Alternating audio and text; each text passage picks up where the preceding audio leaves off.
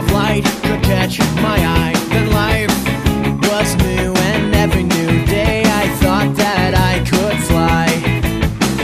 I believed in what I hoped for, and I hoped in things unseen.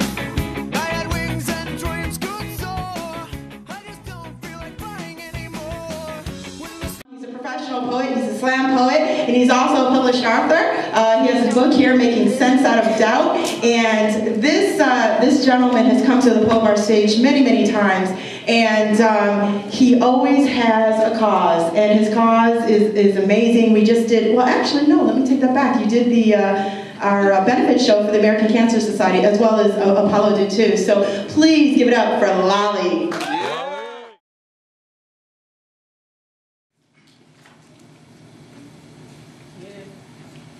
I practice.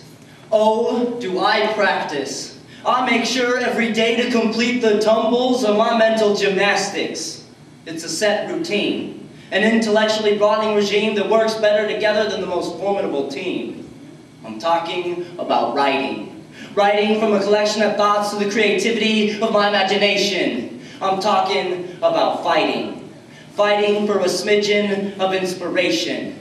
Instead of relying on those epiphanies that are like natural mountain streams in spring which seem to flow right out of my pen.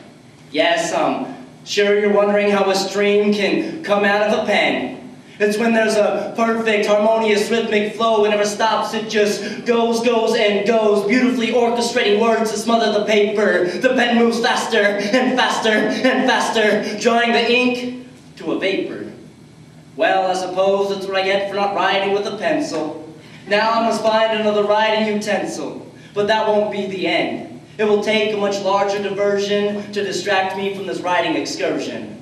I'm on a mission. I'll gather my supplies, I'll check them twice, since the difficulty of creating a masterpiece isn't easy to write.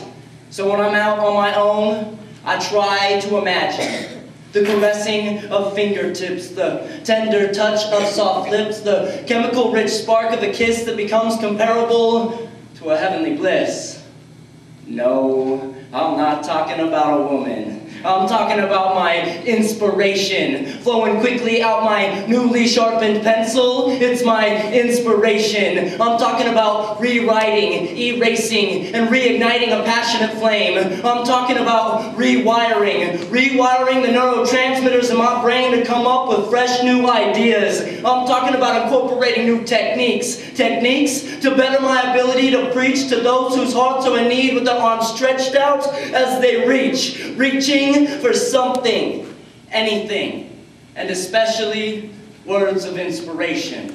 So I'm digging deep, and I'm digging deeper and deeper. I'm wandering around as the creeper without his sneaker. I'm searching for that word-formulated sleeper, the perspective eye-opening keeper that'll suddenly influence your mind to become a more elevated thinker. It's something this world is in a desperate need, a person who is willing to bleed as they read. But in reality, I feed while I speak. I'm talking about feeding off your reactions, securing my traction so I can prepare the appropriate actions to best be able to impact your life. Because this is what I strive for as I write. Thank you.